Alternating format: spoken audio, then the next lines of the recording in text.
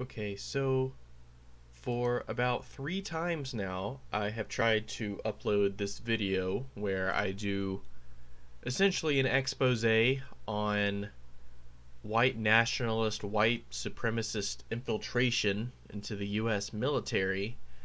And 3 times now, YouTube has saw fit to remove the video for a terms of service violation.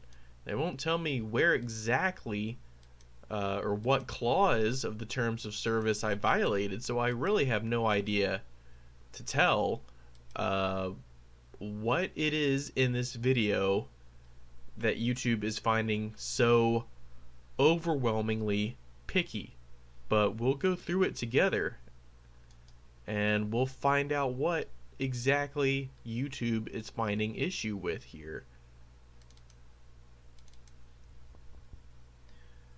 Hello, boys and girls, and those who like to bounce. So let's see. My name I is am going over an article.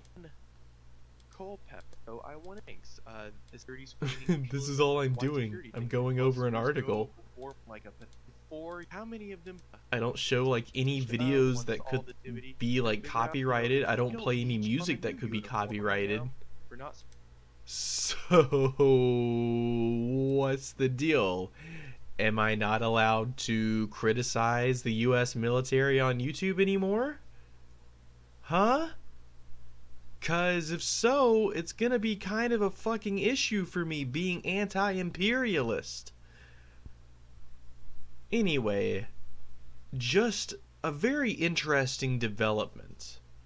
YouTube's terms of service, they don't like me disrespecting the troops, in other words. Kind of weird to see.